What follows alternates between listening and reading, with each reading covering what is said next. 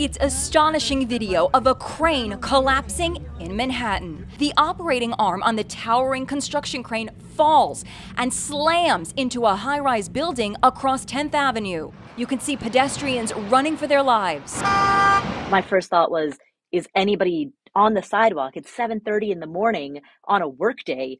Lots of people are typically on New York City sidewalks. The crane was positioned next to a high-rise under construction at 10th Avenue and 41st Street. Witnesses say it was lifting a load of cement to the 44th floor when the accident happened. I was on the top floor. Construction worker Richard Paz was in the building when the fire broke out and the crane collapsed. You heard the explosion, and when the crane hit the building, you felt it shake. A lot of guys panicked. They start coming down the stairs a little too fast. The crane fell. Here's what it looked like inside the 50-story building immediately after the fall. Yo, come on. Should we get out? Firefighters aimed water from a roof across 10th Avenue. 11 civilians and firefighters were hurt. We were extremely lucky this morning.